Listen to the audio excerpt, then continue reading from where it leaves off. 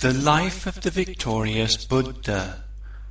Reverence to him, the gracious one, the worthy one, the perfect Sambuddha. Homage to the three treasures.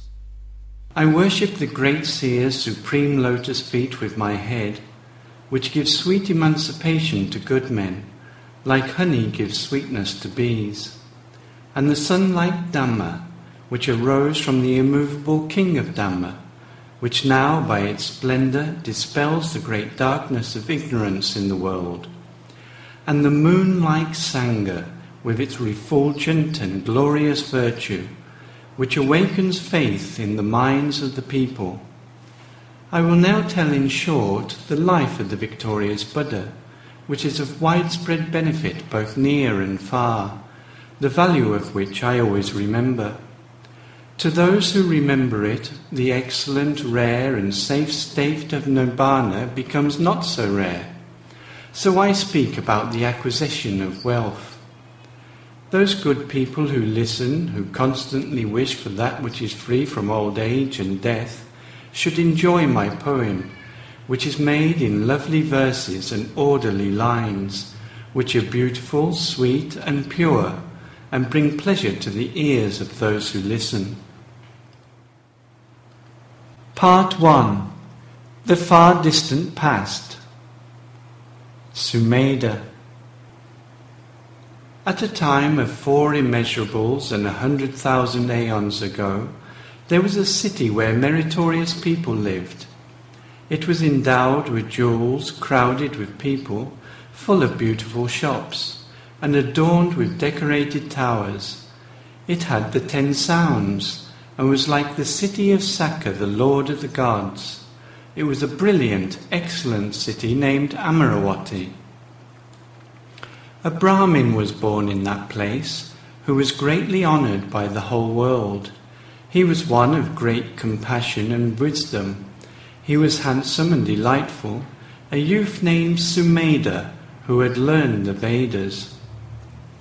That budding victor, after the death of his parents, was shown the immeasurable wealth of his inheritance by the counsellor who managed the estate. And after surveying that mass of wealth in the countless hundreds of storerooms and piling it up, he said, "Alas, my father and the rest of my relatives have gone to the gods, and have not taken even 1 cent with them." That mine of virtue became anxious, and reflected thus, "Although I have received this valuable wealth, I am bound to die." Then sitting down in seclusion in his own beautiful home, while surveying the faults in the body, he advised himself thus, "Painful is the break-up of the body, painful also is its arising again. I am subject to death, old age and sickness."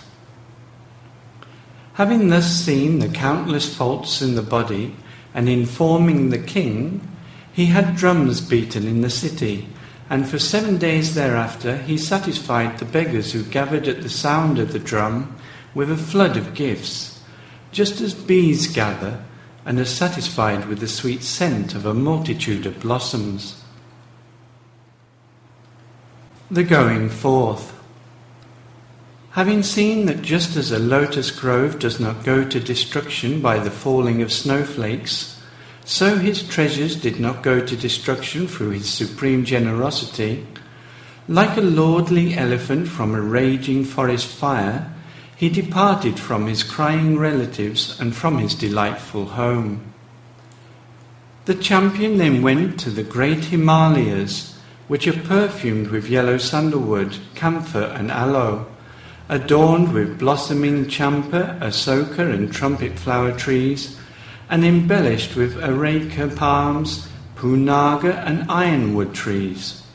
They are crowded with various animals, such as lions, tigers, hyenas, elephants, leopards, monkeys and horses, and filled with the sounds of miners, swans, geese, herons, parrots, doves, cuckoos and blue jays.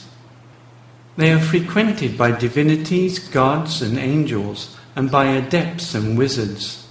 They shine with charming realgar and sapphire mountain ranges, and places having uncountable silver and gold deposits. They have innumerable lakes and tanks with golden and jewelled staircases, and have hundreds of waterfalls covered with cool mist, with countless goddesses playing in the clearings. They shimmer with delightful and colourful semi-divine birds and snakes, and have peacocks dancing in the groves. There are arbours of vine adorned with enclosures covered with white sand. It has countless stores of treasures, with gold, jewels, pearls, and so on. The Himalayas are an abode for people who are longing for merit, just as bees are longing for flower blossoms. Buddha Dipankara. That hero entered into that region, and seeing there the requisites for a sage inside an excellent leaf hut that had been made by Sakka, the 1,000-eyed one, put on the dress of a sage. Then, within 7 days, he attained the 8-fold blissful states of concentration and the 5 deep knowledges, and lived on there intent on meditation. One day when the sage, the great ascetic Sumedha, was flying through the air, he saw people clearing the road, and descended from the sky and asked them, "Why are you clearing the road?" Do you not know, Sumedha? The Buddha Dipankara, after attaining supreme awakening and setting rolling the unsurpassed Dhamma wheel, while teaching the Dhamma to the world, has come to our fair city named Delight, and is residing here in the beautiful monastery. We have invited that sole leader of the world and 400,000 pure monks for alms. Visionary one, we are clearing the path for his arrival. So the people spoke, bringing pleasure to his ears. His mind upraised with joy, that mine of virtue, having heard the word Buddha, was not able to restrain his emotion. Therefore the hero begged for a small section of the road to clear, and having received an uneven spot, he began to even it out. But before that place was prepared, the sole protector of the world, who is worshipped by men and gods, the benefiter of the world, the great seer, entered the path along with his monks. Having seen the realized one with his bright 6-coloured halo blazing forth entering that place, he thought rejoicingly, "What if I were to lie down in the mud, having made a bridge of my very self for that hero, that great seer, together with his Sangha?" And realizing that that would be for his benefit and happiness for a long time, the budding victor Sumedha lay down. The resolution.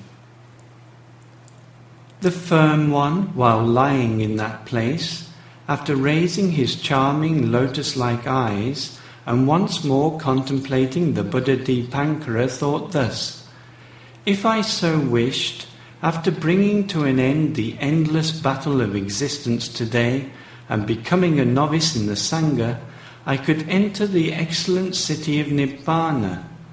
But what is there for me in ordination or in the destruction of the defilements? Like this Buddha, complete emancipation is best for me only after becoming a supreme Buddha myself and carrying the people across the ocean of existence with the boat of the Dhamma and bringing them to the city of Nibbana." After reflecting thus, he lay there in the mud, radiating beautifully. So the hero, after seeing the pleasing and fortunate Buddha Dipankara with his mind detached and his 6-coloured rays, with his heart uplifted with joy, thus made his aspiration for complete awakening. After approaching the place where the sage was lying in the mud and seeing him making a bridge out of himself, Dipankara, the realized one, the hero, the world's sole eye, the world's sole bridge, stood near his head and announced, In the future he will be a Sambuddha, known by the name of Gotama, and he spoke about his disciples, his city, and so on. Having said this, that Buddha of lovely virtue, together with his Sangha, circumambulated him and worshipped him with 8 handfuls of flowers. Having done this, the leader of the world, together with the Sangha, entered into the city called Delight, which has fair pleasure gardens and dwelling places. Sumedha, the great ascetic, having great wisdom and controlled senses, after hearing the Buddha's pronouncement, rejoiced, arose from the mud, folded his leg crosswise, and sat down on the flower seat, and was worshipped by the assembly of gods with flowers and so on.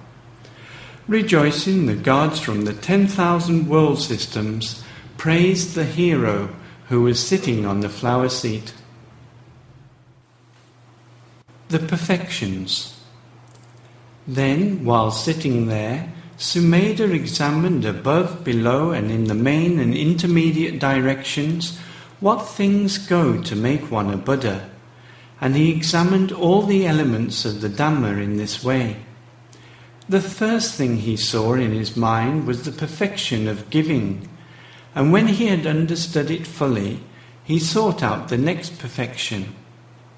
In this way he saw by himself with the eye of knowledge all the perfections, and enduring a great deal of suffering in the rolling on of samsara, seeking the peaceful, the deathless, he fulfilled the perfection of giving by giving to all beings, like a wish-fulfilling tree or a wish-fulfilling jewel, and gave whatever they desired, beginning with excellent food and so forth. After doing a great many other things, as many as the stars in the sky, gladly the hero tore out his charming eyes and gave them to beggars. He also gave his body's flesh more than the dust on the earth, and his blood more than the waters in the ocean. After giving away his diadem-adorned heads countless times, while making the earth shake, he even gave away his wife and children. Thus, after fulfilling all the perfections of generosity, morality, renunciation, wisdom, energy, patience, truthfulness, resolution, friendliness, and equanimity, he was born as Vaisantara. From that life he passed away and re-arose in the Tusita heaven, the beautiful abode of the gods, and for a very long time he dwelt there, enjoying endless blessings. Part 2. The not-so-distant past. The conception.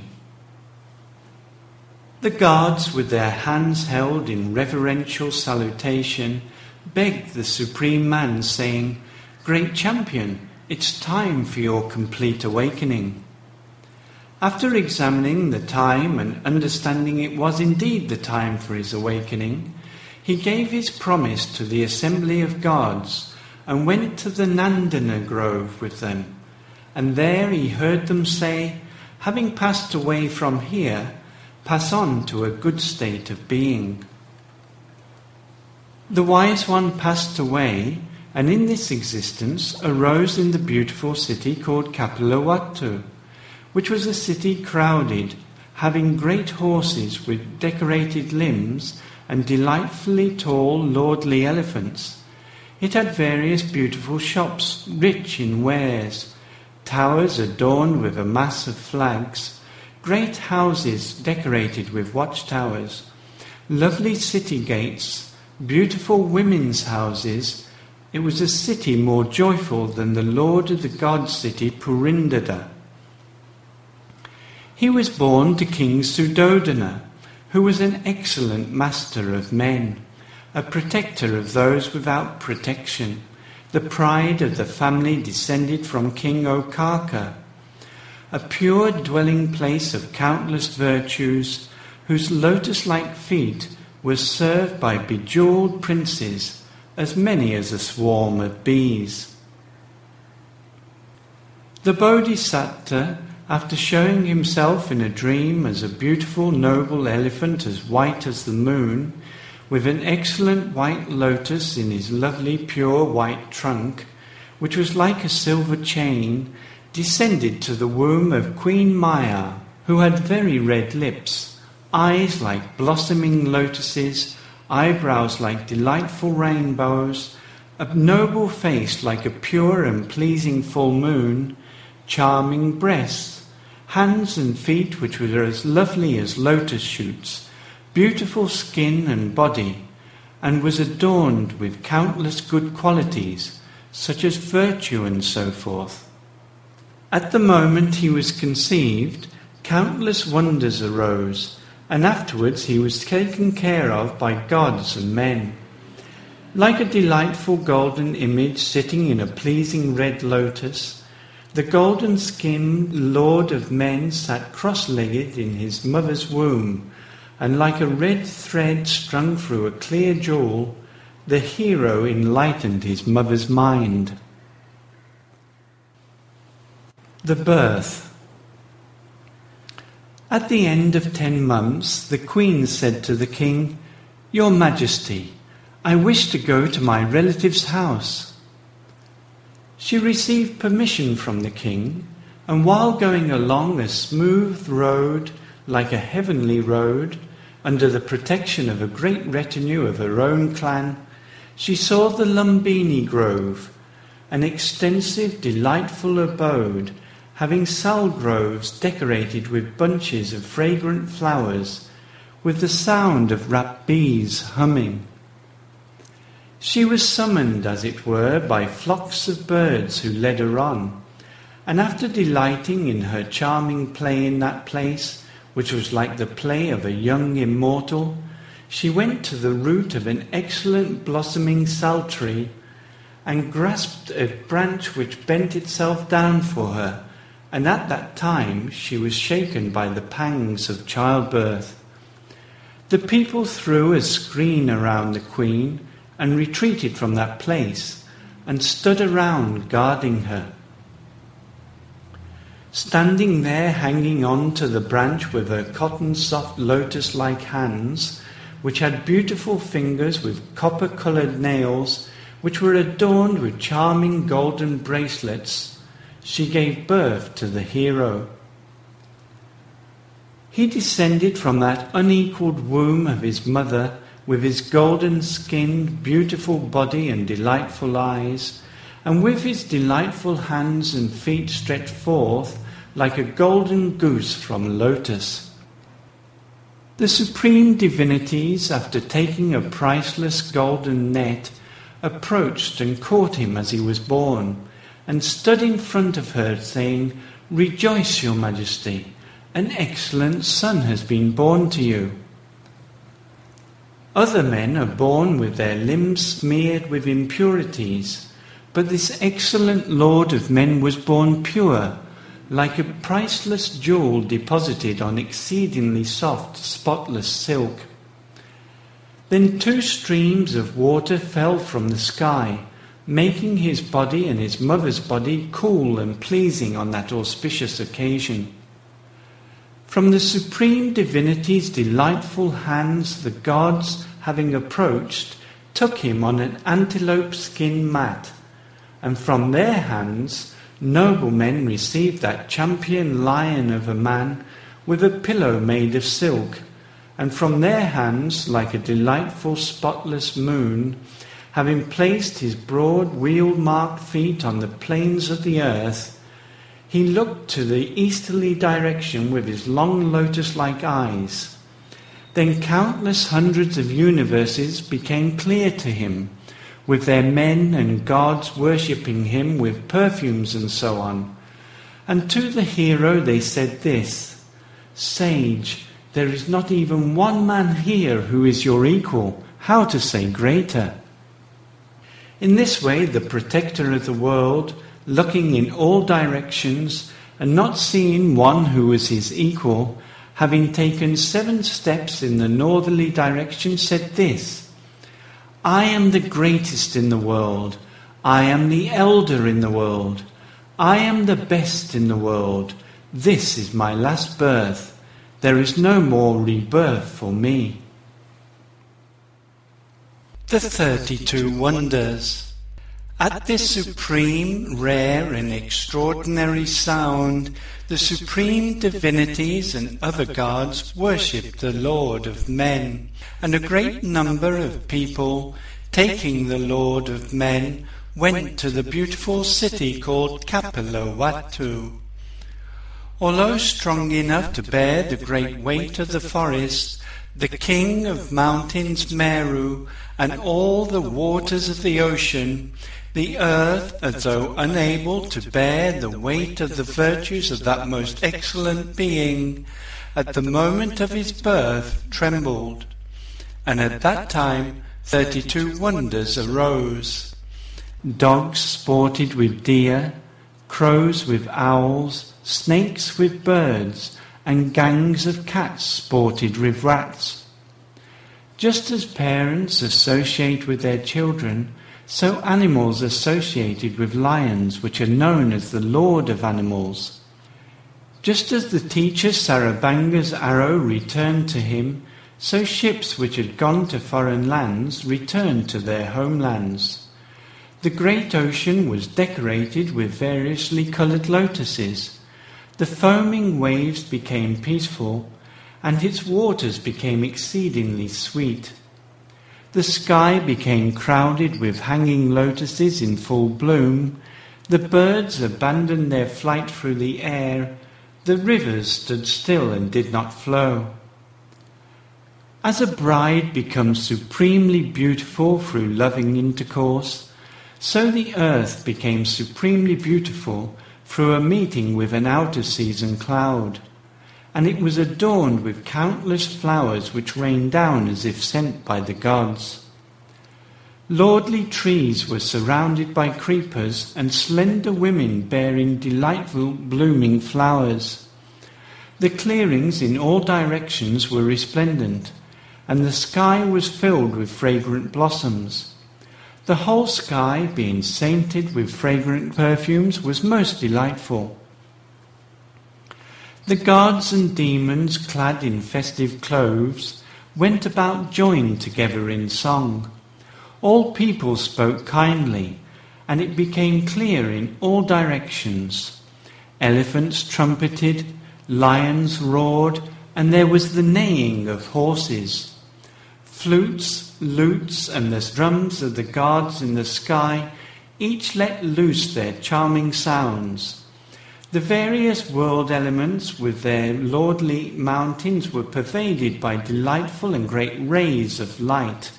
A pleasing, fragrant, soft, cool breeze blew pleasantly over all the people.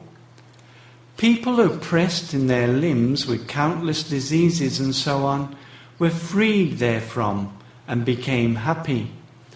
The worlds were aroused and became delightful with an immeasurable covering of light, and the waters, having broken free from the earth, flowed along. The limbs of cripples were straightened out, the blind saw the lame dancing and sporting, and the deaf heard the delightful songs of the dumb. Even as far as the fires of hell, all became cool, and those born in water rejoiced, and the creatures of the earth made merry. For hungry ghosts who were overwhelmed with hunger and thirst, there was food. In the unbroken darkness of space there was light, and in the sky the multitude of stars, the moon and the sun shone surpassingly bright, as also the treasures hidden in the earth. Large blossoming lotuses, having the 5 variegated colours, after breaking through the surface of the earth, sprang up one on top of the other. Without being played upon or struck, kettle drums, ornaments, and so on let loose an endlessly sweet sound on earth. Men bound with chains and so forth were loosened therefrom. The doors and windows in the various abodes of the world opened by themselves, and because of that, the rejoicing hosts of gods in the heavens went around sporting, throwing up their clothes and so forth. The ascetic Kala Devala. The ascetic Kala Devala, who had supernatural power and great wisdom, was the family advisor of the devout King Suddhodana. At the end of his meal, he went to heaven and sat down to spend the day there. He saw that the guards had put on festive clothes and were sporting around, and he asked them the reason for their great joy, and they answered him, "In the city of Kapilavatthu there is born to King Suddhodana a son, who, near the Bodhi Tree, will become a Buddha." After hearing about this, with his mind joyful and elated, he instantly departed from there and entered King Suddhodana's dwelling. While sitting on the prepared seat, the seer said, "It seems, great king, an unsurpassed and sagacious son has been born to you. I long to see him." The king summoned the prince and approached to make him pay his respects to Kala Devala, but instantly, by the power of the prince's virtues, his delightful lotus-like feet turned about and were placed on the ascetic's head. In that life there was no one in the three realms of existence the supreme man could pay respects to. If the head of the protector of the three worlds had been placed at the ascetic's feet, the ascetic's head would surely have split asunder. And so, with his hands raised in reverential salutation to the hero, Kala Devala thought, "It is not suitable to destroy myself." The Lord of Men, Suddhodana, the god beyond all gods, having seen that wonder, was satisfied and paid great respect to his son's tender, beautiful, wheel-marked lotus feet. The Ploughing Festival. When it was time for the king's ploughing festival, the city was decked out like a city in heaven, and the delighted people in their finery assembled at King Suddhodana's supreme residence. With his body adorned at the head of the people, having taken his son, who was adorned with many ornaments, like Saka the lord of the gods at play, that master of men went to the ploughing festival. Having laid the Bodhisatta at the root of a certain rose-apple tree, which was surrounded with a glorious and charming screen, the nurses went outside to watch the festival. While sitting on that pleasant couch at the root of that glorious canopied rose-apple tree, which was resplendent with golden stars and so on, taking the opportunity, the hero attained meditative absorption. Having seen him sitting there like a golden statue, and the rose-apple tree's shadow standing still, the nurses said to the king, "Such is the wonderful nature of your son." After hearing this about him whose face shone like a clear moon, and whose eyes were like lotuses, he announced, "This is the second time I pay my respects to him." And with his head he paid his respects at his son's feet.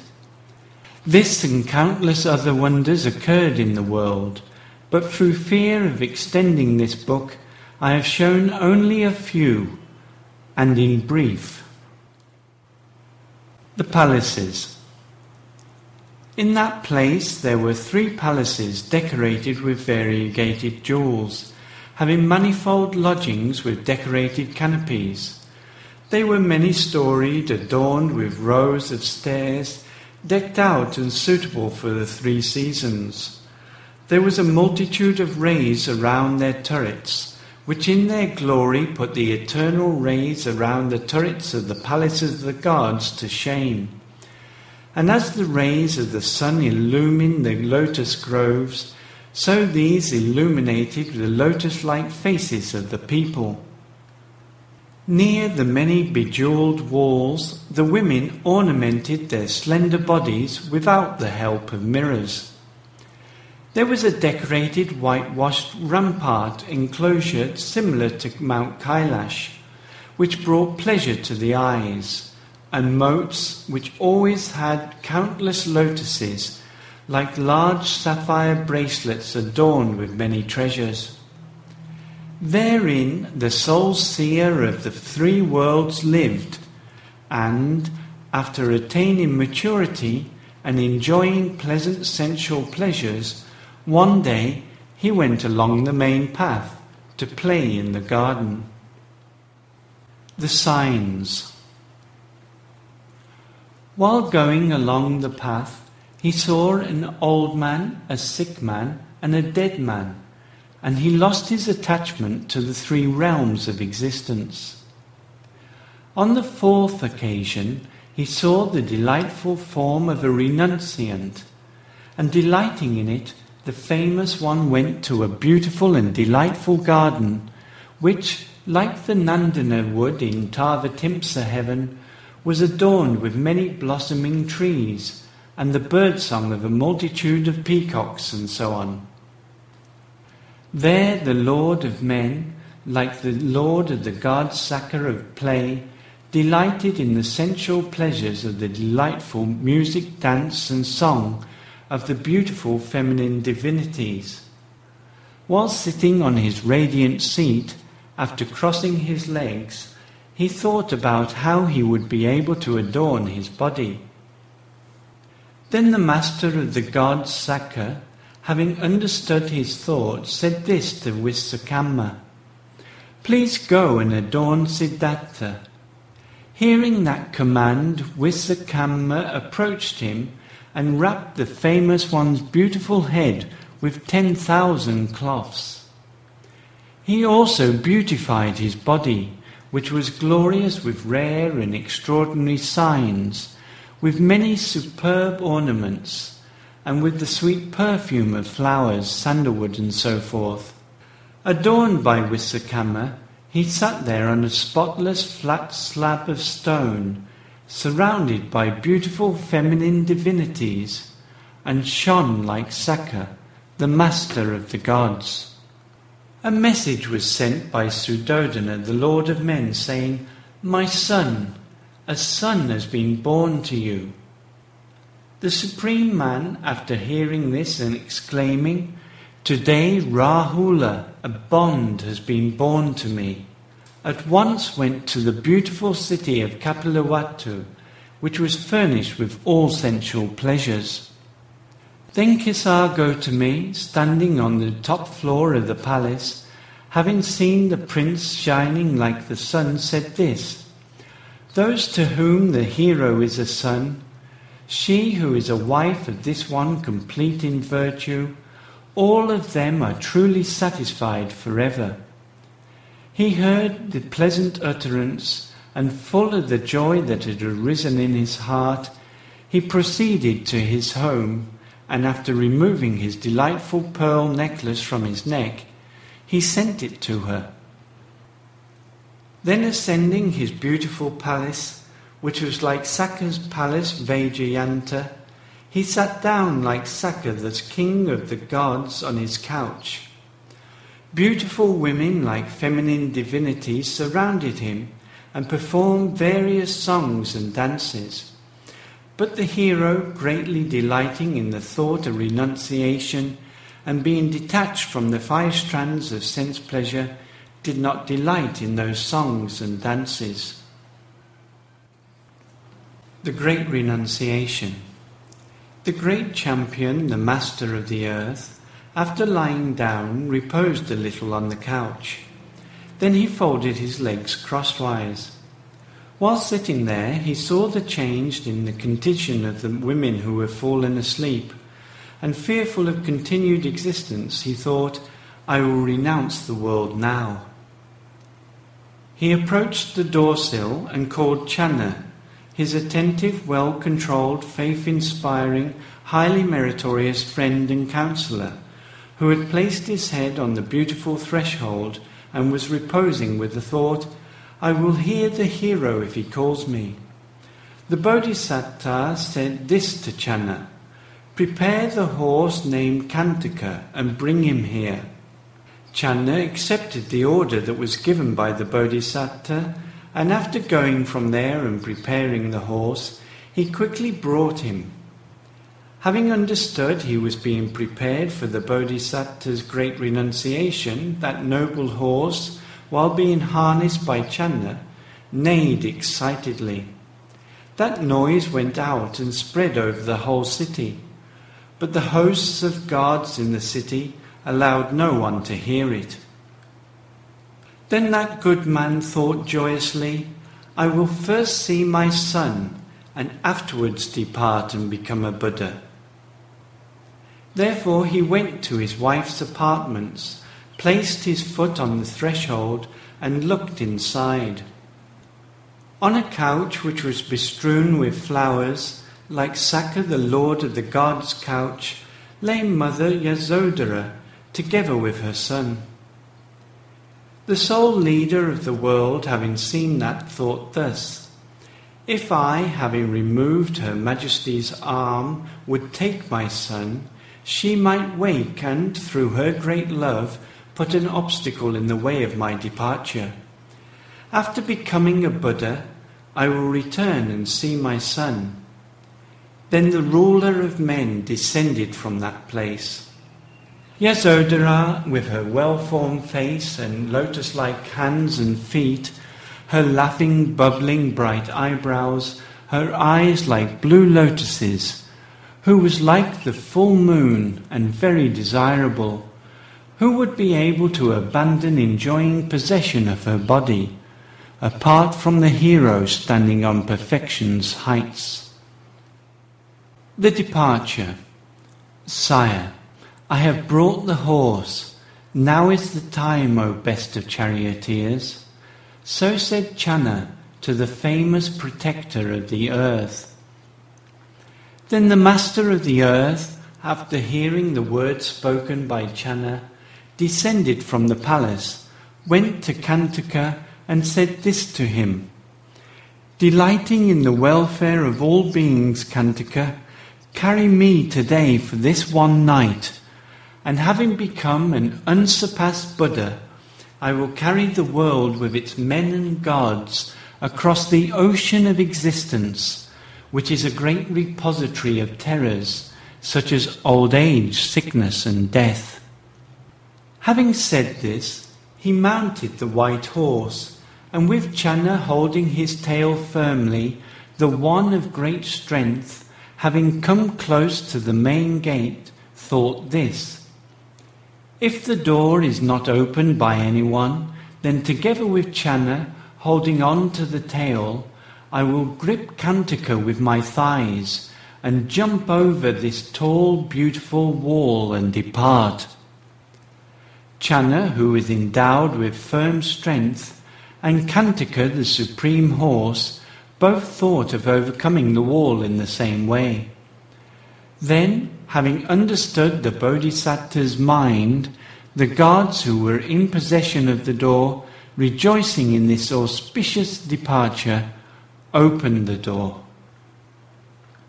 Then Mara, the murderer, thought, "This Siddhartha, the one who has accomplished his aim, I will make one who has not accomplished his aim." And after going up and standing in the firmament, he said this to him, "Do not renounce the world, great champion. 7 days from now the divine wheel treasure will certainly appear to you." The murderer speaking thus, the famous one said this to him, "Who are you?" And Mara showed himself. "Mara, I know my divine wheel will appear, but you must go. Do not stand here. I have no need of sovereignty. For after making the whole of the 10,000 world system resound, I will become a Buddha, the sole leader of the world."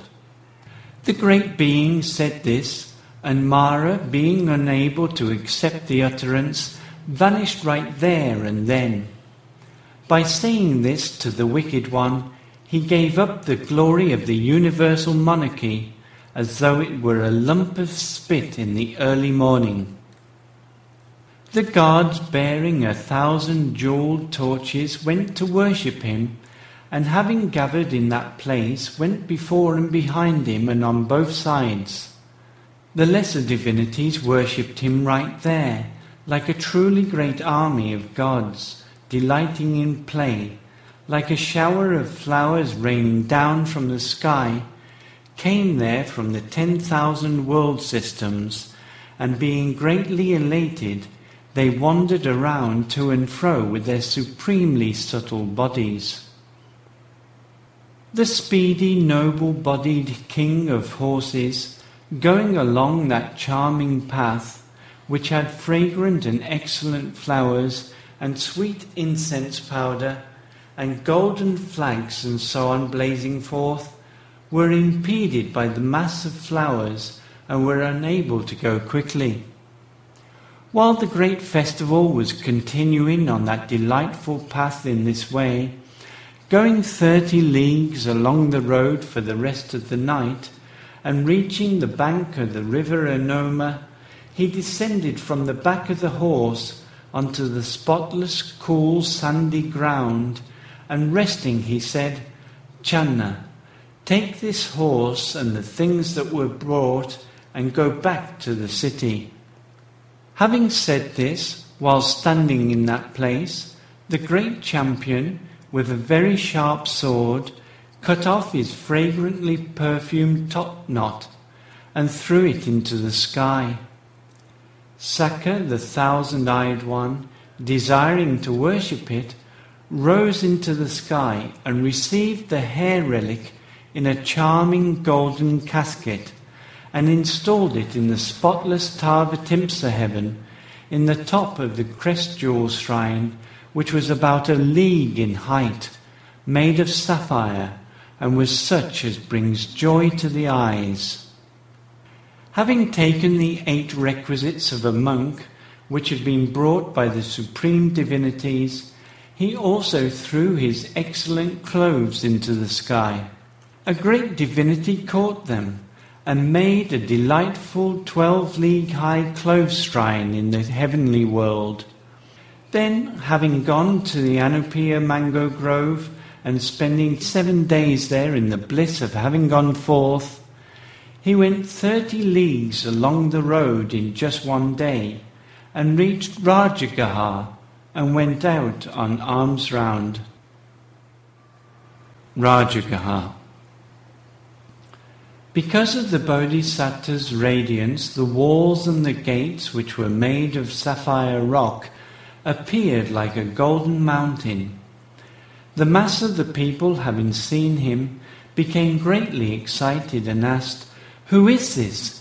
Is it a god, a supreme divinity, a devil, or a demon?" and so forth. Having entered the city and gathered just enough food for sustenance, looking just a yoke's distance ahead of him, he went along the royal highway. The people were disturbed by him, just as the ocean that was churned with Mount Meru as a churning stick was disturbed. Then, having gone to Mount Pandava, and sitting in its shade on a delightful piece of land, he began to eat his mixed up and soiled food, and the hero of great strength only managed to prevent himself from vomiting through the power of his reflection. After he had eaten, King Bimbisara approached and offered the kingdom countless times to the best of men, but he refused it. Then he was begged by the king, saying, "Having become an unsurpassed Buddha, please teach me the Dhamma." Sujata. The hero gave his promise to the ruler of men and approached the place for his striving. After going through extraordinary difficulties and seeing that nothing came of it, and consuming material food and drink, he regained bodily strength. Then, like a god, he reached the root of the goat-herder's banyan tree. While the brilliant one was sitting facing the east, through the radiant colour of his body, the banyan tree became golden-coloured. A beautiful lady named Sujata, who was wishing for success, took a golden bowl with milk rice on her head, thinking, "I will straightway give an offering to the excellent spirit of the tree who has taken up residence in this place."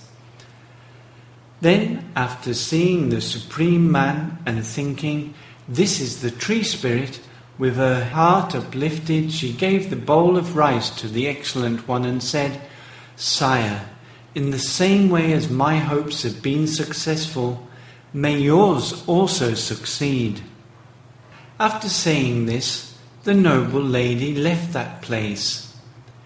Then that noble sage took the bowl of rice and went to the bank of the river Neranjara and ate that excellent food, and after his meal he cast the delightful bowl into the stream, and it miraculously floated upstream.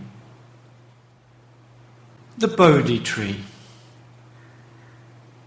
The Excellent One approached the grove, which was like the Lord of the Gods' Nandana grove in Tavatimsa heaven, a grove shining with rows of full-blossoming sal trees, which stole away the people's minds and eyes. And having spent the day in that place, in the evening time, with the grace of a lion, he went to the Bodhi Tree. The Lord of Men set out along a wide road which had been prepared by the divinities, gods and semi-divine beings. The twice-born Brahmin Satya, a grass collector, having seen him, offered him a handful of grass to be used as a seat. As the Supreme Man was going along, blue water lilies, lotuses and other flowers fell like showers of rain from the sky. The sky was filled with a great deal of charming, fragrant incense made of sandalwood, glorious jewelled umbrellas, and charming golden flags. In the sky, thousands of gods sporting garments that they were waving about beat the gods' musical drums, and countless chants were sung by feminine divinities, and delightful divine beings with delightful limbs performed delightful dances and songs in countless delightful ways. Then the sole leader of the three realms of existence, the famous one, as the great festival was continuing like a great torrent, took the grass and proceeded to the vicinity of the lordly Bodhi tree. The Supreme Man, the hero, after circumambulating the Bodhi tree, which was like the top of a silver mountain covered in coral and sapphire, while standing on firm ground on the eastern side of the tree, threw a fistful of grass, and at once there was a 14-cubic seat.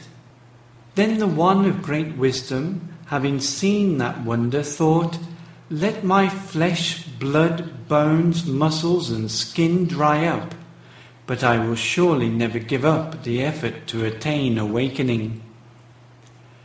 Then the great champion, the Supreme Man, sat in that place in cross-legged position, facing the east. At once Sakka, the Lord of the Gods, having taken the god's conch, which was more than 2,000 cubits in height, stood there sounding it. The supreme divinity Sahampati stood there like a second full moon, holding aloft a 3-league high white umbrella. Suyama, the ruler of the gods, stood there slowly fanning a charming 3-league high chowri. The god Panchasikha stood there playing many different melodies on a belua wood lute he had taken up. The king of the demons, Kala, stood at the head of the dancing girls singing songs of praise, and 32 princesses stood there worshipping with a golden casket full of divine flowers they had taken hold of. The defeat of Mara. Then, As this great festival with the Lord of the gods and his hosts was proceeding, the wicked Mara thought thus: so this successful Prince Siddhartha wishes to escape from my sphere of influence. Straight away I will make him unsuccessful. And he created 1,000 broad and terrible arms, and collected various blazing weapons with them, and mounted the charming and fierce tusker named Girimekala, who was 150 leagues in extent. Then, surrounded by his army, which had many faces, fire-coloured hair, broad red circular protruding eyes, terrible lip-biting mouths, snake-like arms and various weapons, he approached that place, and while roaring a most terrible roar, he ordered, "Seize and bind Siddhartha!" And with the sight of that, the hosts of gods were put to flight, like cotton that has arisen in a violent wind. Mara, the murderer, first made a fierce and noisy wind like a deep roaring storm cloud, but was not able to move even a corner of the robe with it. Then he made fall a terrible and awful rain, like the heavy rain at the dissolution of the world, but not even a drop of water was able to fall near the incomparable one. Then, having seen that wonder with a very sad face, he caused to rain down an extremely terrible fire, like fiery great rocks, ashes and mud, a torrent of weapons like rain, a torrent of blazing charcoal, and sand like rain. But all of these, after falling from the sky through the strength and power of Mara into the vicinity of him who had reached the peak of merit, changed into garlands of flowers. Then, having made a supremely awful darkness, like the darkness between the worlds, the one of wicked character only beheld a mass of exceedingly beautiful light that arose and shone from the Bodhisatta's body like 100 risen suns, destroying the darkness of delusion.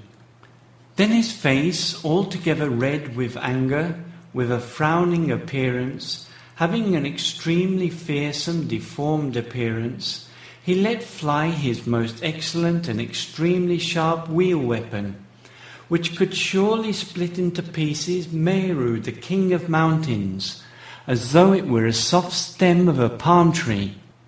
But with the approach of that weapon, he was unable to do anything to that mine of virtue. Rather, having ascended into the sky from that place, it became a sunshade full of flowers over his head, and the great many blazing rocky peaks which were hurled at him, having fallen from the sky, became garlands of flowers. Having seen that, Mara grieved, and having approached the vicinity of the hero, he said, "This unconquered seat has come to me. Rise from this seat." Then the devout one, who had done many good and meritorious deeds, said, "Mara, you said you have earned this seat. Who is your witness?" Called upon like this, the wicked one stretched forth his hands towards his army and said, "All these are my witnesses." And with a terrible roar of, "I am a witness, I am a witness," he made them declare their witness. Then he addressed the Bodhisatta thus, "Who is your witness, Siddhartha?" Then that incomparable one said, "Here, Mara, I have no sentient witnesses." And he withdrew his shining right hand from his beautiful dyed robe, like golden lightning emerging from a glittering cloud, and pointed towards the earth which had witnessed his perfections, and said, "Why are you silent now?" And having made the earth resound and roar countless hundreds of times, like a roaring storm cloud, with the elephant-like strength of a Buddha, he brought the elephant Girimakala to his knees. Having seen that, Mara, having a very sad face, thought, "Now let him have it, now let him have it." And like a broken-toothed snake with its arrogance destroyed, he abandoned his countless weapons, clothes and ornaments, and fled with his army as far as the Chakavala mountain on the edge of the universe. The hosts of gods, after seeing Mara's army fleeing in fear and grief, spoke thus: "This is the defeat of Mara and the victory of Prince Siddhartha." They rejoiced and worshipped the hero with fragrant perfumes and so on, and returned to their abodes with countless shouts of righteous praise, clad in festive clothes. The perfect awakening. The hero of great strength defeated the strength of Mara, and while the sun continued to shine, he sat down on the immovable seat. The Supreme One purified his knowledge of former existences in the first watch of the night, and the Divine Eye in the middle watch. And having dived into that part of knowledge which deals with conditional origination in the last watch, he meditated on it in countless ways. At the rise of dawn, the lotus-eyed perfect Sambuddha made the 100 world elements resound, awoke completely, and after becoming a Buddha, with great joy, he uttered this matchless, exalted utterance. "Through countless births in samsara, I have wandered without finding the house builder I was seeking, born and suffering again and again. O house builder, now you are seen. You will not build the house again. All your rafters have been broken, and the ridgepole has been destroyed. My mind has reached the unconditioned, and craving's end has been achieved." Part 3. The Present Time. The 7 weeks. Having considered in countless ways the virtue of that seat, thinking, "I will not rise from this seat just yet," in the first week, the teacher sat right there on that immovable seat for 7 days and attained the countless 10,000 million attainments. Then some divine beings had doubts, thinking, "Perhaps there is something more for the famous hero Siddhartha to do. Therefore he does not abandon his place on the seat." Having known their thought and to appease that doubt, he of peaceful mind, the golden-skinned light-maker, the protector, rose like a golden swan ascending into the sky and performed the double miracle, and with this miracle he thus completely appeased the divine being's thought. In the second week, he stood for 7 days worshipping the Bodhi Tree and the victory seat with his unblinking lotus eyes. In the third week, he walked in that excellent walkway which has treasures and was resplendently beautiful. And in the fourth week, the Pure One thought about the pure Dhamma in the delightful treasure house. In the 5th week, at the root of the excellent royal goat-herder's tree, he caused the spotless lotus-like faces of Mara's daughters to wither completely. Then in the 6th week, at the root of the Muchilinda tree, he awakened the pure lily-like thoughts of the coiled lord of snakes. In the 7th week, the devout one, with a pleasing appearance, experienced the bliss of attainment at the root of the king's stead tree, and so he spent the first 49 days after his awakening. The Divine Request. After making use of the pure water brought from the Anuttata lake in the Himalayas, the tooth cleaner made out of beetlewood, and the yellow myrobalan medicine brought by Sakka, the lord of the gods, the Bodhisatta accepted the milk rice and honey balls brought by the merchants in the bowl offered by the great kings. At the end of his meal he went to the root of the goat-herder's tree and recalled the profundity of the Dhamma he had understood thus: "This Dhamma, which has been understood by me, is deep and peaceful, like the mass of water borne by the earth," and so on. While the king of the Dhamma was reflecting mindfully on the deep nature of the Dhamma, thinking, "While I was practicing with great effort and thinking to penetrate this Dhamma, to those who came forward and requested it, I cut off my head, delightfully decorated as it was with a topknot and other decorations, and I gave it to them. I rooted out my collyrium anointed eyes and removed my flowing blood. Then, through giving away my beautiful, splendid wife and my son, the light of his family's lineage, there was nothing known as a gift that I had not given, and no virtue that was not preserved.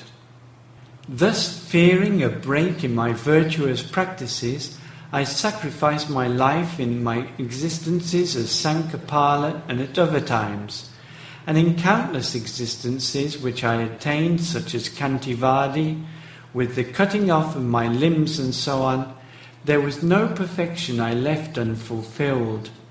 When Mara's army was destroyed by me, the earth did not shake, and nor with the remembrance of past lives.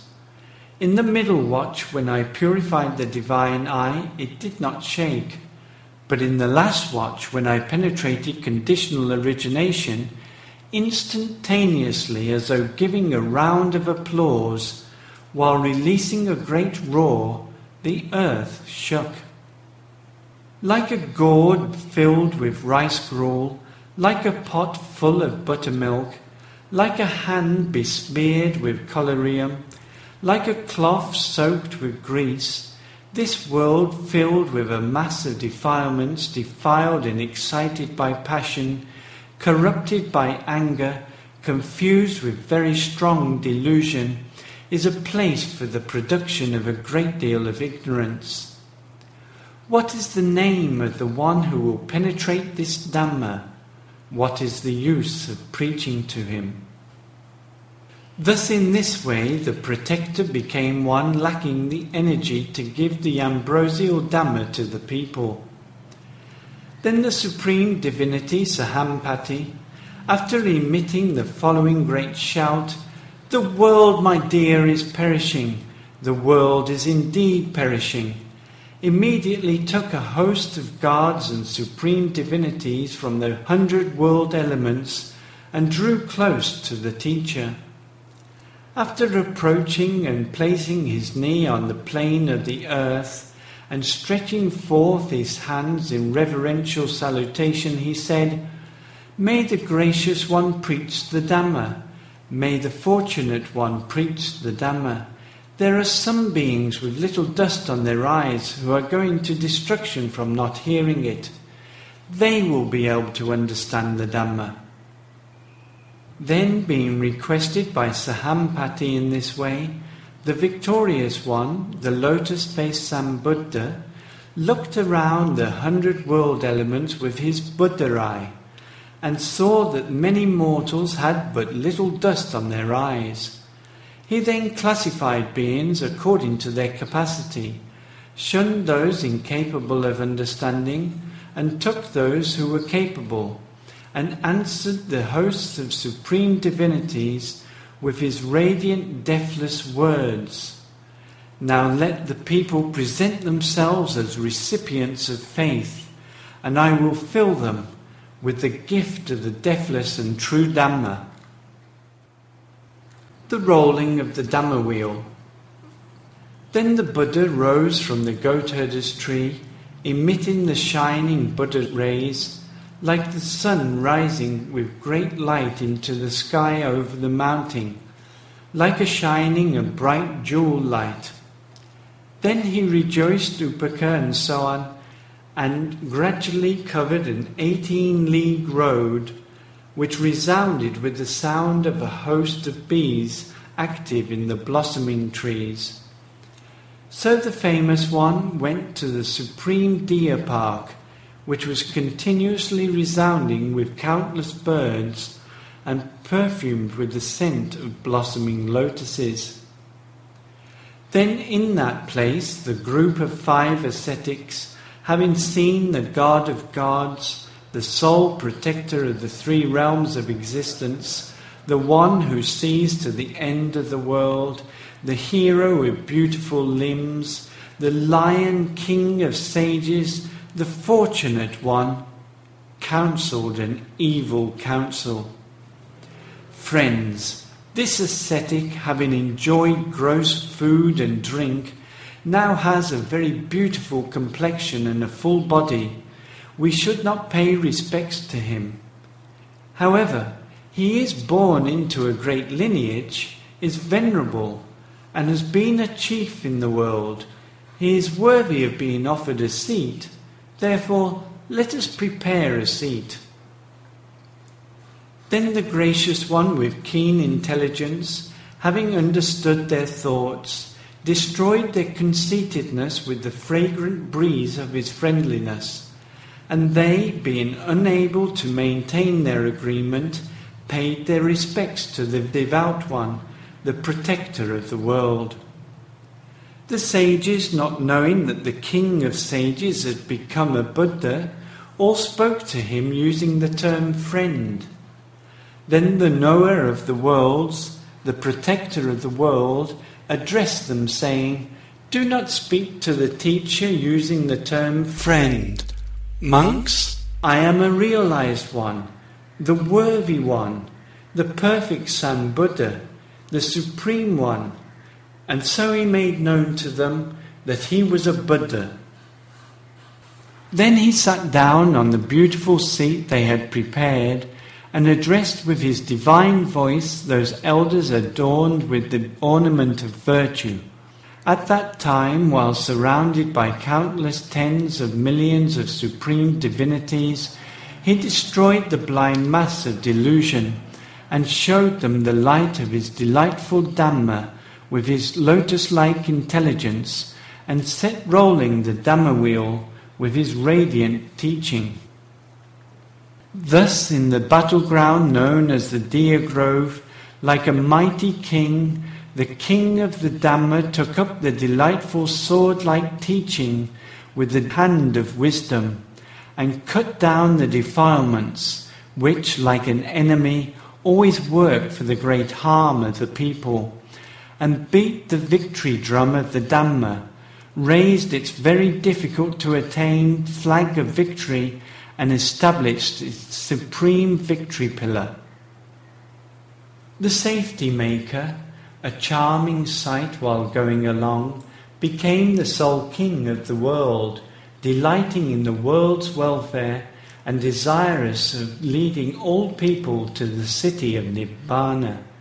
He liberated them from the vast bondage of samsara, reaching the road to Uruvela, which was like a road in heaven, like the top of Meru, the golden mountain, and making 30 of the august group of young princes drink the supreme elixir of the 3 deathless paths, and giving them the supreme going forth, the Sambuddha sent them off saying, "Monks, walk on pilgrimage for the welfare of the world."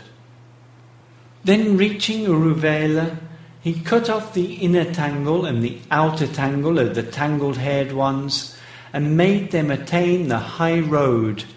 The Supreme One, surrounded by those free from the pollutants, like the moon surrounded by the stars, greatly beautified the clearings in all directions with the supreme ornament of his 6-coloured rays, which satisfied even the eyes of the birds. King Bimbisara.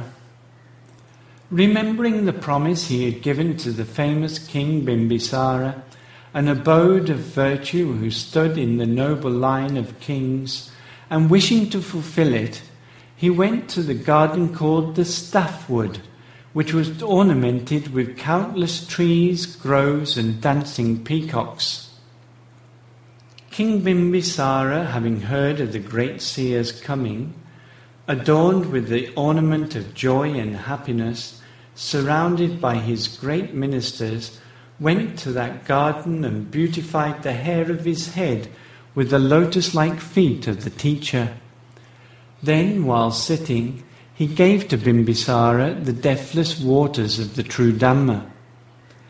Resplendent with the great beauty sung of by Sakka, the king of the gods, the famous one who is honoured by gods and angels, went to fair Rajagaha, which was like the lord of the god's city, and was led to the king's house by the king himself.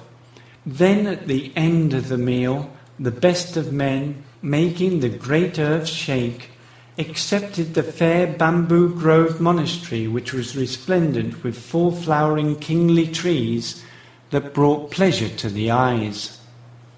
The Lord of Sages, having made a fence out of his mass of pure and excellent moral practice, and raising the brilliant spectre of concentration, while whirling about the supremely sharp and auspicious arrow of his vast Buddha knowledge, was respected by gods and men.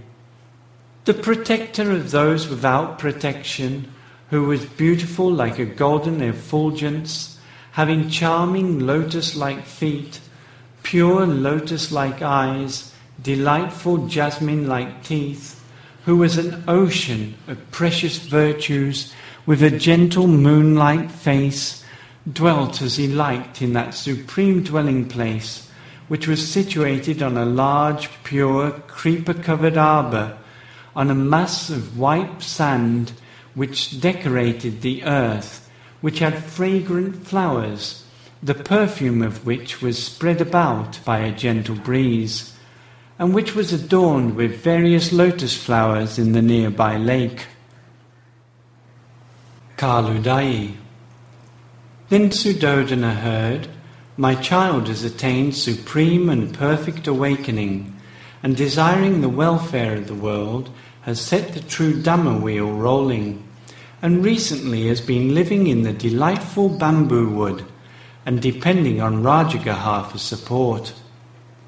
Then desiring to see his own son, who had become a Buddha, 9 times sent 9 ministers accompanied by 9,000 warriors into the presence of the great seer.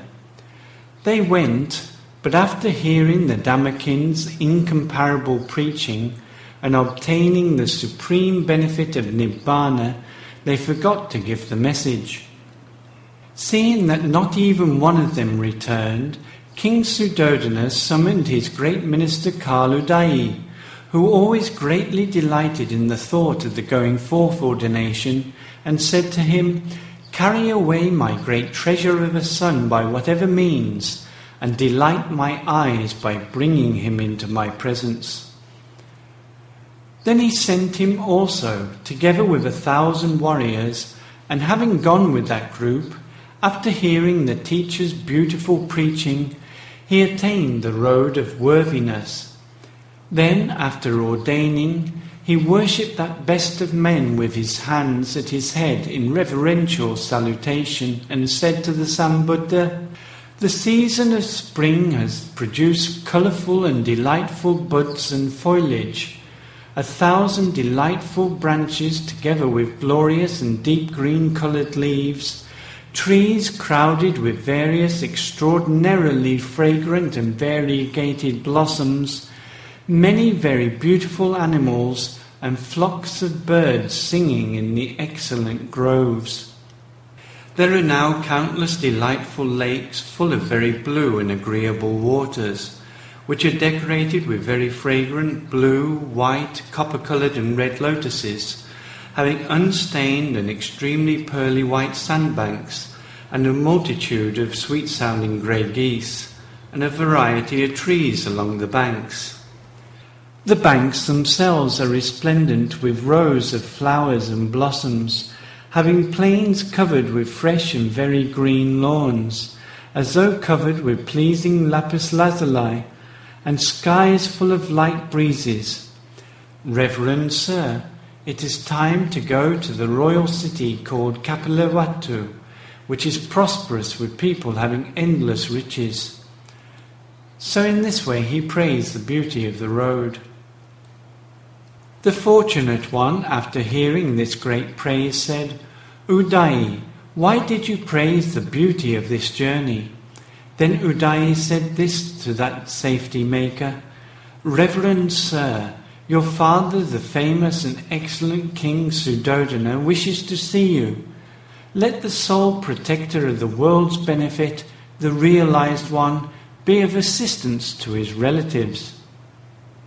When he who delights in the world's benefit had heard Udayi's sweet utterance, he said, It is good, Udayi. I will indeed assist my relatives. The visit to the Sakyas. Then travelling along, adorned with his red robe, like golden Mount Meru, like the spotless full moon surrounded by stars, the glorious and victorious Buddha, together with 20,000 arahats with their minds at peace, went along the road league by league for 60 leagues in all, and within 2 months arrived at the excellent city of his birth. The Buddha, whose face was shining like a pure lotus flower, luminous like a new sun having 100 rays, with broad feet marked with the auspicious wheel, the abode of good conduct, the sole refuge of the 3 worlds, having a peaceful and excellent body, was worshipped by the masters of the earth, beginning with Suddhodana, with full golden water pots, pandals, perfumed smoke and flowers, small bamboo drums and so on, and with variegated umbrellas, flags and yak-tail fans.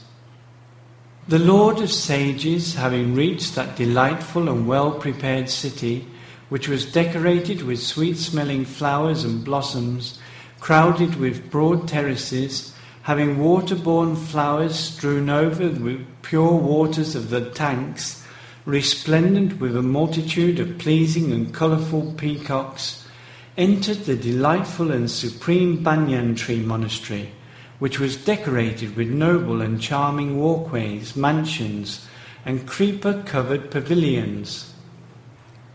After pondering thus, this Siddhartha is our son or our grandson and so on, the Sakyas with their inborn and stubborn pride said to their children and princes, You may worship Siddhartha, but we will not worship him. Having said that and placed them at the front, they sat down. Then the tamer of the untamed, the trained one, the sole eye of the 3 worlds, knowing their intention, thought, My relatives do not worship me, but I will now make them worship me. And immediately after entering the 4th absorption, which is the basis for deep powers, and rising from that absorption, like a golden swan, the golden-coloured light maker, that noble sage, ascended into the sky. While pleasing the eyes of all beings, being unlike others, and delighting greatly in that place, he performed the supreme double miracle, which was like the miracle he had performed earlier at the root of the Gandhabba tree. Having seen that wonder, with the joy and delight that had arisen, the sole leader of the Sakya lineage, the best of men, King Suddhodana, adorned his charming hair with the teacher's lotus feet, and all the Sakyas did likewise. The hero, when the rain of flowers had finished, having made the delightful Dhamma rain fall, raised up the minds of all beings on earth. King Suddhodana. Having destroyed the great illusion on the 2nd day together with the Sangha, he entered the supreme city and went on systematic alms round, and in every place he stepped upon, his lotus-like feet were received by the countless lotuses that sprung up. Then through the rays of light emanating from his body, the city gates, watchtowers, mansions, ramparts, and so on in that place became golden themselves.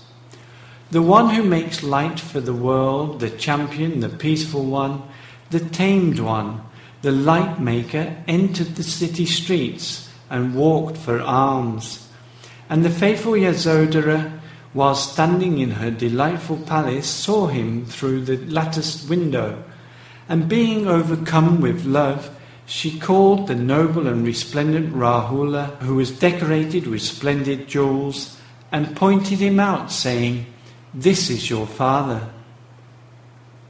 Then going to the residence of the famous Suddhodana, surrounded by countless women, and worshipping him, she said, "Your Majesty, formerly your son has walked through this city with the grace of the Lord of Gods, but now he walks for alms from house to house."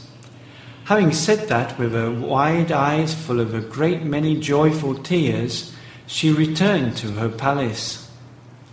Then the Lord of all other lords of men, decorated like the Lord of the god Sakka, trembling, having quickly gone into the vicinity of the victor, said, "Noble Sakya, this is not the way of your lineage. Do not roam about, do not roam about. In our lineage, son, not even one king in former times roamed about for alms." The Lord of men, having spoken thus, the Lord of sages, the head of all virtue, said, "Great king, that is your lineage, but my lineage is the lineage of the Buddhas." And so he declared his lineage to be that of the Sambuddhas. Then, while standing in that very place, he preached the supreme Dhamma, saying, "One should rise up, one should not be heedless. One should live the Dhamma. He who lives by Dhamma lives happily, both in this world and the next." Then, having spoken this supreme delightful verse, which brought bliss to the ears, the Supreme One satisfied the king with a taste of the foremost insight, and then being requested by the king, he went to his residence. The master of the earth, satisfied with sweet rice and drinks, the supreme man, and 20,000 arahats, together with the gold-like kings with their bright bejewelled crowns. Then, having worshipped him with reverential salutation, he sat down in the vicinity of the victor, and countless hundreds of the king's beautiful women went, and with the permission of the Lord of men, they sat down near him. Yasodhara, Rahula, and Nanda. Then the ornament of the three worlds, the victor, having preached the sweet Dhamma, thought, "If today I do not go to Bimba's palace, her heart through pity might break." Therefore the one who has pity as his abode took the pair of chief disciples, Sariputta and Moggallana, and went to his father's palace. The Buddha entered the palace, and with his six-coloured halo shining forth like the sun, he sat down in that place on the Buddha seat. Queen Yasodhara, known as Bimba, whose body was resplendent with rays of light like one powdered realgar, whose lips were as red as the bimba fruit, trembling like a golden creeper, approached the teacher. The touch of the teacher's feet, like supremely cool water, extinguished the great fiery grief burning in the fuel of her heart. Then the king told the teacher of the very many virtues of Bimba, and the Lord of Sages related the Chanda Kinnara Jataka. Seeking his inheritance, his son Prince Rahula, wearing his glorious prince's ornaments while following him, said, "To me even your shadow is pleasant, and speaking with his lovely voice, he said, "Give me my inheritance, give to me my inheritance." Having led him to the monastery and given him the inheritance of the unsurpassed true Dhamma treasure, the Buddha gave the going forth ordination to the devout Rahula. Then these 3 festivals arrived for Prince Nanda, his wedding, consecration and housewarming. The light maker, just prior to the festivals, having led Nanda to the delightful and supreme Banyan Tree Monastery, even without his consent, gave him the going forth ordination. Having left Kapilavatthu, the fortunate Buddha's son spread the rays of the true Dhamma on the lotus-like people in this place and that place, and later once again entered Rajagaha. The fortunate Buddha then lived in the delightful Coolwood, which is crowded with beautiful flowers and trees in the nearby woods, and has a multitude of lotuses and water lilies in its shining lakes, and many covered walkways with white sand. The purchasing of Jeta's wood. Then the best of merchants, Sudatta by name, took many of his wares, and having gone from his home at Savatthi to the house of his merchant friend in the pleasant Rajagaha, he heard his auspicious friend say, "A Buddha, a Lord of men, has arisen in the world." His heart was uplifted with the joy that had arisen, and thinking that night had become day, he departed from that place.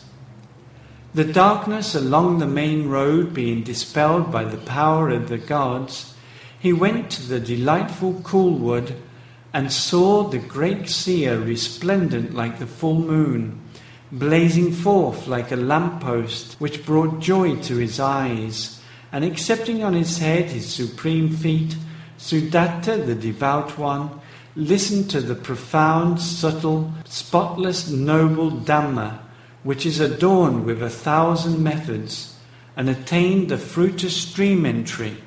Then he invited the leader of the world, the Sambuddha, together with the Sangha for a meal.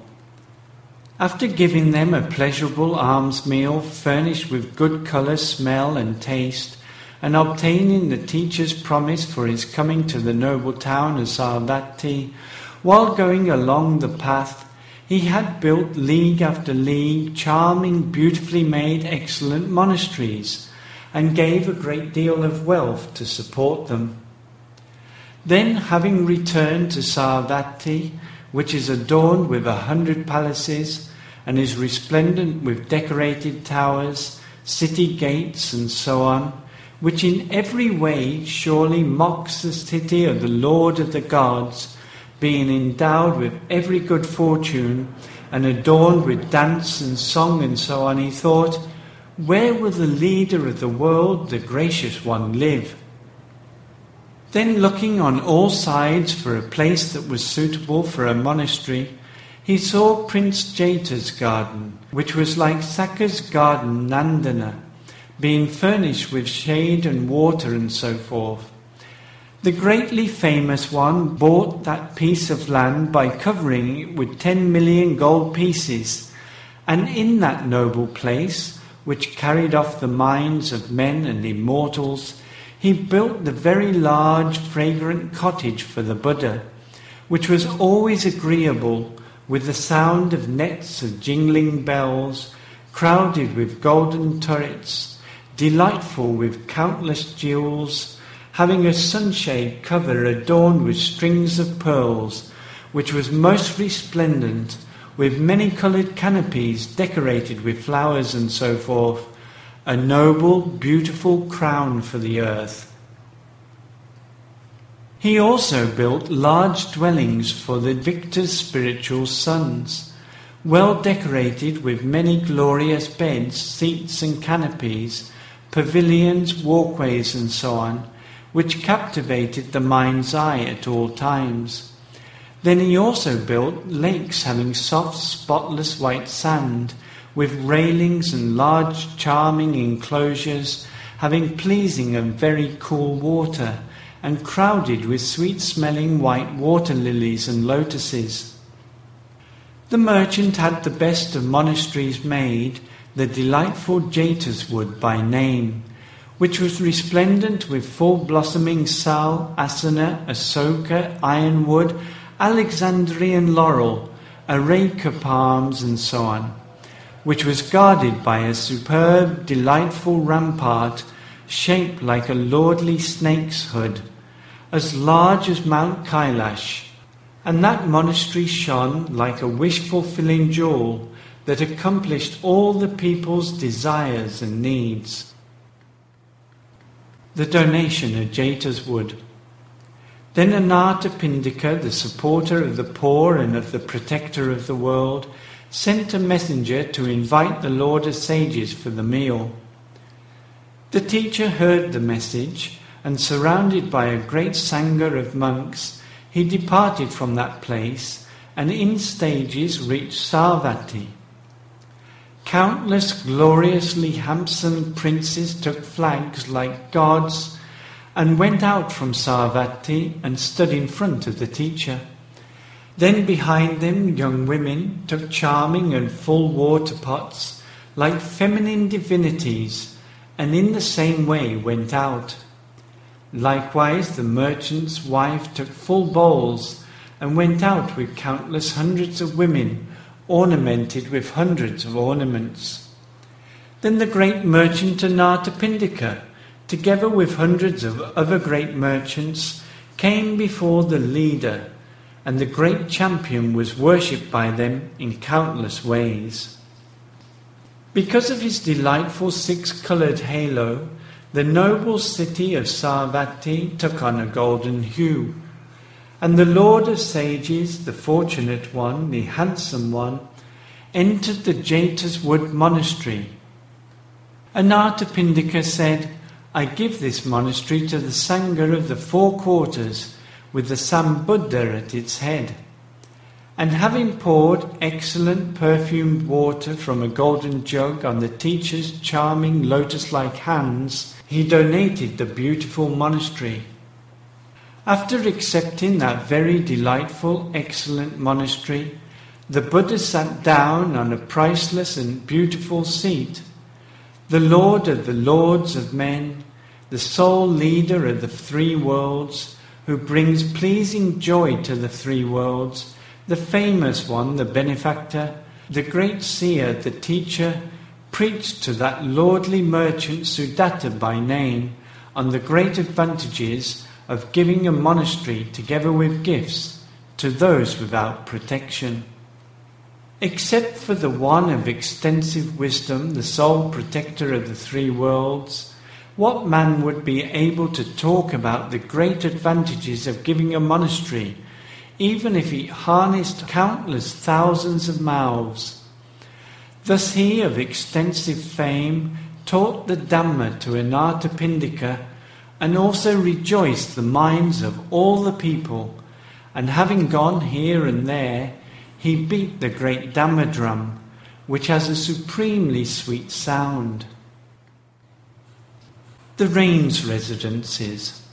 So now I will show the places used for the rains retreat by the one who gives benefit to the three worlds, the one of great pity, the supreme one in the world, whom the gods and other divinities always worship. The excellent victorious Buddha's son dwelt for the first rains retreat near the city of Benares in the deer grove, illuminating those who were responsive like a lotus wood with a multitude of rays of the true Dhamma. The protector dwelt for the second, third, and also for the fourth rains retreat in the very agreeable bamboo wood near the delightful and most excellent city of Rajagaha, which has streets full of shops having various treasures.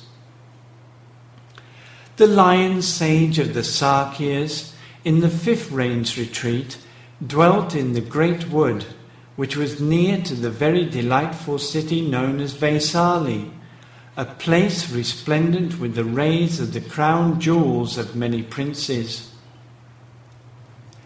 The Buddha, the repository of endless virtues, having charming eyes like blossoming, very blue, spotless water lilies, radiating with his radiant gold-like body, in the 6 Rains retreat, dwelt on the great Mount Mankula. Preaching the most profound, hard-to-see, sweet Dhamma to the gods, in the 7th Rains retreat, the incomparable, glorious sage dwelt on the cool, large stone throne of the Lord of gods Sakka. He, the excellent victor over Mara, the one with blossoming lotus-like feet, the abode of good conduct, in his 8th Rains retreat, dwelt in the pleasing base of Kala wood on the mountain named Crocodile Hill. The ornament of the 3 worlds, the victorious eagle, having destroyed the arrogance of a great many snake-like sectarians who had various opinions, in the 9th Rains retreat, dwelt in the agreeable, very fair silk cotton wood near to Kosambi. To quieten the great dispute amongst the monks, in the 10th Rains retreat, the noble sage dwelt with the noble elephant in the noble and extensive Parilaya forest, which was strewn with flowers. The Lord of sages, who had immeasurable intelligence, mind-captivating eyes, pure teeth, who leads people to the ageless, deathless state of Nibbana by means of the deathless Dhamma, in the 11th Rains retreat, dwelt near the noble Brahmin village named Nala. The omniscient Sakyan sage in the 12th Rains retreat dwelt at the foot of a lordly neem tree in a monastery having delightful fragrant flowers and fruits, which was near the charming Brahmin village of Vairanjar. The teacher of the 3 worlds, the champion, whose face was like a blossoming lotus flower, who shone like a beautiful sun, whose abode was pity, living for the benefit of the world, in the 13th Rains retreat, dwelt on the agreeable Charliya mountain. The master of the Dhamma, whose delightful hands and feet were like banduka flowers, devoted to the welfare of all beings, the hero, the sage of great power, in the 14th Rains retreat, dwelt in the very delightful and excellent Jeta's wood. The lion king of sages, having slain the forest of elephant-like passion in his responsive relatives, in the 15th Rains retreat, dwelt in the delightful jewel cave in Nigroda's monastery, on a broad mountain near Kapilavatthu. After guiding the very harsh demon Alavaka to a state of discipline, while leading a great many people along the path to peace, in the 16th Rains retreat, he dwelt near the very excellent city named Alavaka.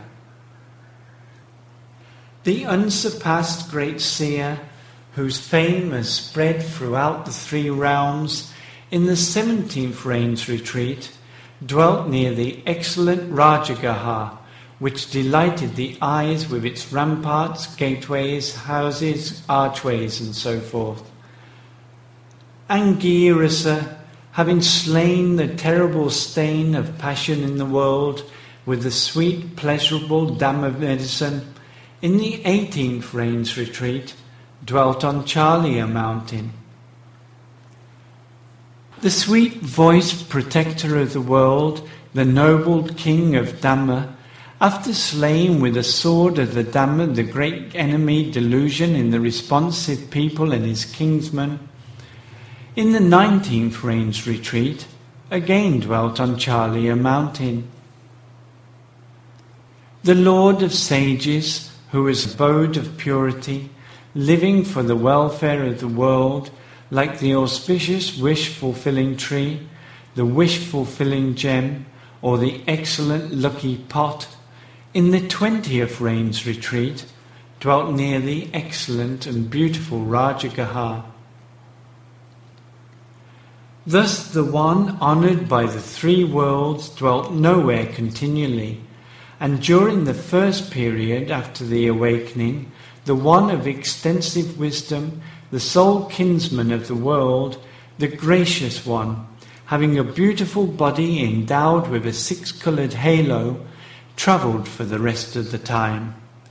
The sage who delights in the progress of the world, who abides happily, for the next 25 Rains Retreats, dwelt near Savatthi, in the delightful and excellent Jaitus wood, and in the decorated eastern monastery, which was like an abode of the gods. Thus he who has measureless pity dwelt for 45 years, extinguishing the great fires of passion that had arisen in the forest-like minds of men with the supremely sweet Dhamma water. May he, the rain-cloud sage, bring peace to the world. Conclusion. May the noble Lady Wisdom, who has arisen in my mind, while pleasing all the people, increase every day. May I, through the power of the merit that has accumulated through my writing the life of the victorious Buddha, attain the Tusita heaven, and while listening to the Dhamma preaching of the protector of the world, Metteyya, enjoy with him honour and success for a long time. And when that future Buddha is reborn in the delightful city of Ketumati, may I, a great being, having been born with the three root conditions of generosity, kindness and wisdom, arise in a royal lineage and give robes, alms food, a priceless, extensive, noble dwelling, and medicine to that great seer. Then after receiving the going forth ordination, while illuminating that unsurpassed dispensation, being endowed with supernatural powers and mindfulness, and bearing the three baskets of the scriptures well in mind, may I hear his declaration, "This man will be a Buddha in the future." Then may I, after giving pleasurable gifts to the various Buddhas who will arise, while travelling on in samsara like a wish-fulfilling tree, give sweet and excellent food and whatever else they long for to living beings. Then, with well-composed mind, giving flesh, blood, eyes, and so on, may I fulfill all the perfections of generosity, morality, renunciation, wisdom, energy, patience, truthfulness, resolution, friendliness, and equanimity, and attaining the height of perfection, become an unsurpassed Buddha, and teach the sweet Dhamma to the people, and release the whole world, including the gods, from the bondage of this immense samsara, and attain the noble, peaceful, safe state of Nibbana.